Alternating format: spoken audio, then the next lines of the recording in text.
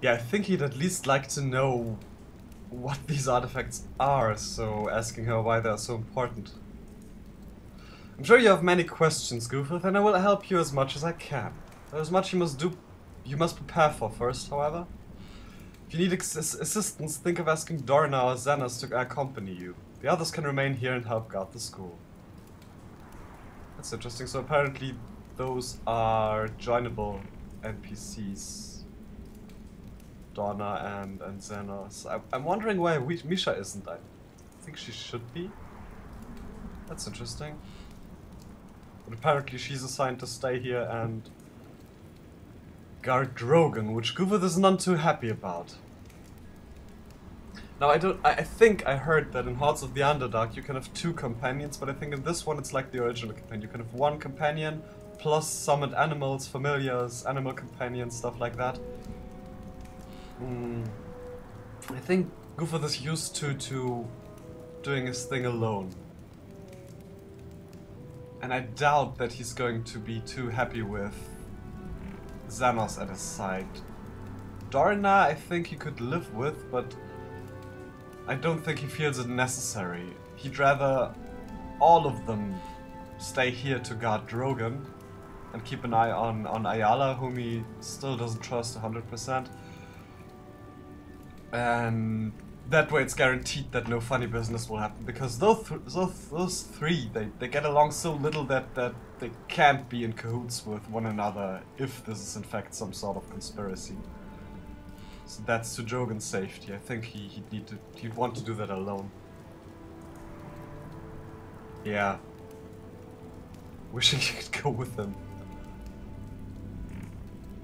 Yeah, I doubt he'd like that. That's true. Will probably be someone he can stand. I think those 2 are getting along quite well, Goofus and Dorna. I think they apparently have spent some time together. No, he doesn't like you, Xenos. He doesn't like you at all. There is also bound to be some equipment here in the school which can help you. See if you can find some. Healing equipment especially. If you can't find potions, healing kits will have to do. As for the artifacts themselves, I can tell you what I know about them if you wish. It's not much, but it might help. Beyond that, all that remains is to go out into Hilltop and follow the trail of the kobolds. It should not be difficult, their passing will have been noticed, I'm sure. I will help you as much as I can, but my first duty is to keep Drogon alive. Whatever his poison is inside him, I intend to fight it. Yeah, asking how Drogon's doing. Lying there on the floor. Poorly, it takes all the magic I can muster to keep the poison from killing him. I'll do what I can. He's a strong dwarf. I'm sure he'll pull through. That's good to hear. Asking first and foremost if there's anything he can do to help him. Yes, actually, perhaps there is. I believe the poison is a magically altered form of snake venom. Perhaps from an asp or something similar. If that is the case, there may be some herbs that can speed Drogon's recovery. There is an herbalist in Hilltop who should have them. Go to the herbalist and tell him that you need a tresem tongue. I don't know that word. I don't know if that's lore or something, or an actual thing. Some charcoal and some helmthorn berries. Then bring those back to me. Asking if she can help in some other way. I think that's what he's going to do first to ensure that Drogon is safe. Oh, that depends. Is Drogon still using the teleportation rings he created? Yeah. Xenos being excited about the rings. The fact that you have them is good. As I recall, the ring uses the energy of a focus crystal to pull you to Drogon in the instant before death, correct? You can also use them voluntarily to return to Drogon's side. Seeing as I'll be wherever Drogon is in both cases, we can use that to our advantage. I should be able to use the connection between the ring and the spot you came from to teleport you back there if need be. So it's like the stone in the original campaign. Yeah, it's a good idea. Asking if she has more crystals, because at the moment he has none. No, of course not. I would imagine that Drogon has a lab around here, perhaps in his room. If you can find it, there may be a way to make more crystals. That's something to look out for before we head out. Yeah, still having some questions. He still wants to know more about the artifacts. I know a little about these artifacts, but keep in mind that anything I tell you comes mostly from memory. I wish I had more detailed information to offer. Let's see. If I remember correctly, there are 4 artifacts in total. A mummified hand, a dragon's tooth, a statue of a tower, and a mask. I think we saw a mask in the introduction movie. Maybe these were the artifacts. Ask about the hand. It belonged to a powerful lich named Belpheron, as I understand it. The hand was all that was left when he was destroyed. I remember it being said that some of Belpheron's power remained in the hand. Perhaps someone is trying to tap into it. Or perhaps one of Belpheron's old followers wants him resurrected. If that was the case, it would be terrible news. Belpheron threatened to destroy Faerun the first time. We certainly don't need him trying again. Well, that's a big goal, destroying all of Faerun. It's certainly Bond villain level. Let's hear about the dragon's tooth. A remnant of the great worm. Here we go. Hephaestion, a great dragon that also wielded the most evil and black arts. Well, judging from the name, Hephaestion, it's probably a red dragon. Like Hephaestus, the Greek god of smithing and crafting. The dragon died long ago, but it's possible that the kobolds could have some interest in it. Seeing as they are draconic origin themselves, yeah. It's feasible. I've trouble believing the kobolds are the instigators of this theft, however. It's more likely they serve another, perhaps even a dragon aspiring to have Hephaestion's power. Oh, okay, so there's a dragon, very good. We're in no shape to fight a dragon. Not even a really small one. It's probably not going to be a really small one. What about the tower statue? I actually do not know much about that. I believe it was found in a desert tomb many years ago, and one of our visits detected powerful and destructive magic within it. The nature of the magic could not be discerned, however, so it was put aside to be kept safe until more could be discovered about it. I have my doubts that the statue would be of use to anyone. Perhaps its theft was only incidental because it lay with the rest. Somewhat doubt it. What about the mask?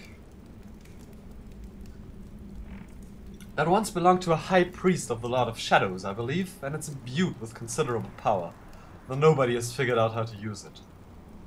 Seeing as the god of thieves rarely produces items of benevolent purpose, well, thieves are not necessarily evil. It was decided best to keep the mask safe and out of his followers' hands. Perhaps someone has figured out how to use the mask's power. If so, any amount of mischief could be expected as a result. So we know much, but at the same time little. Why are they so dangerous? All 4 of them have considerable power of a malevolent nature, although we have yet to discover an application for any of this power. The fact that the power exists could be tempting enough for some, and it's very possible that there may be someone out there who knows more about these artifacts than we do. The trouble will be figuring out which artifact the thief is, in fact, interested in, and what they intend to do with it. Considering the nature of these items, it's certainly evil.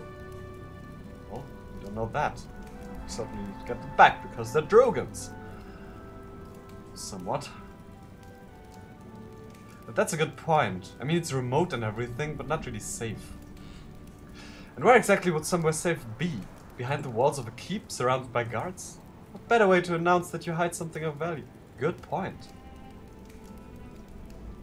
No, the Harpers believed that the school was remote enough and nondescript enough to be considered safe from molestation. For many years that has indeed been the case. Ah, the good old purloined letter method.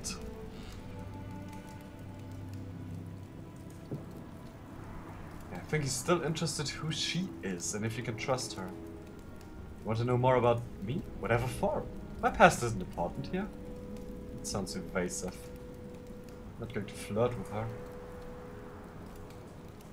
I want to be sure you are who you say you are. Drogon recognized me, isn't that enough? Yeah, guessing that he could have been just delirious. Good point. Regardless, you're going to have to take my word for it this once. I'm sure you have something better to do. That sounds very evasive.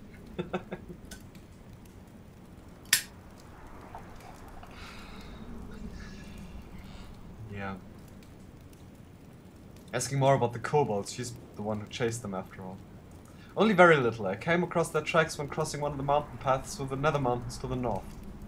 When I realized that they had left the highlands and come down into the valley, I became alarmed. For kobolds to range so far from their home caves, and this is unusual. Kobolds are tiny, draconic predators that rely more on their cunning than their strength to survive. For them to be so bold means they either have much to gain or much more to fear. Think of who knows about kobolds. Probably encountered many of them. Yeah.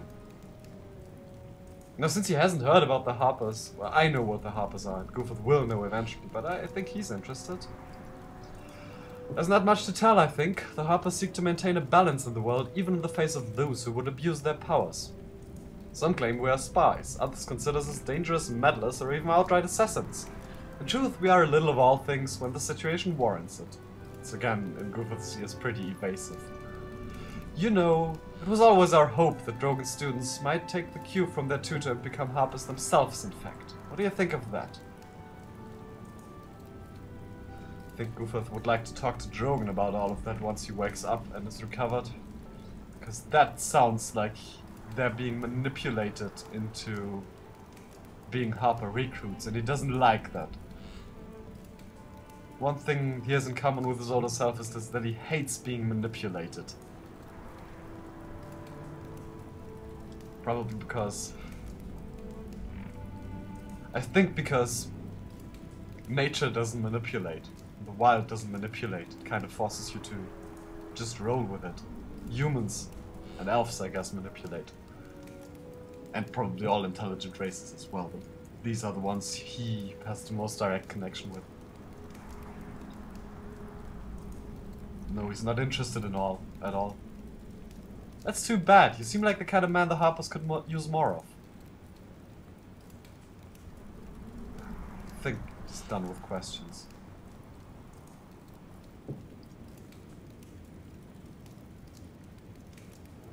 Alright. So.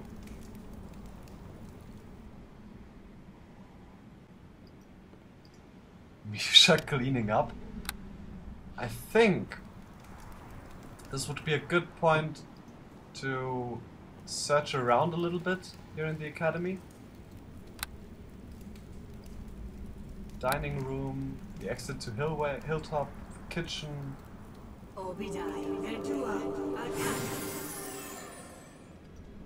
Mischa closing the door.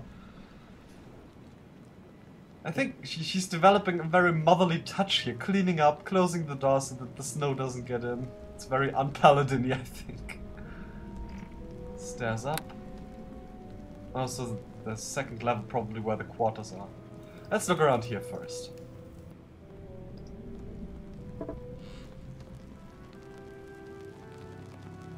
There's not much here.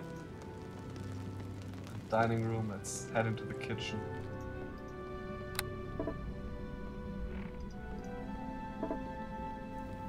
Oh, what a mess those kobolds made. It's great. Kitchen. Meat! Large chunk of meat could feed a family for several days. Empty bottle. Belladonna.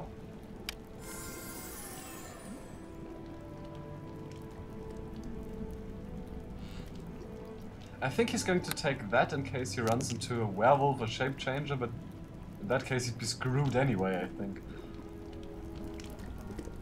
I think it can't hurt to have a bit of supply here. Going to take the empty bottle, fill it with spring water or something.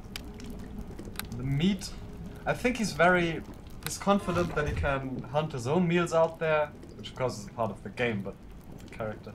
But I believe that it's more something he'd like to have to set traps for something, possibly. Meat. To know that that's there. Fish.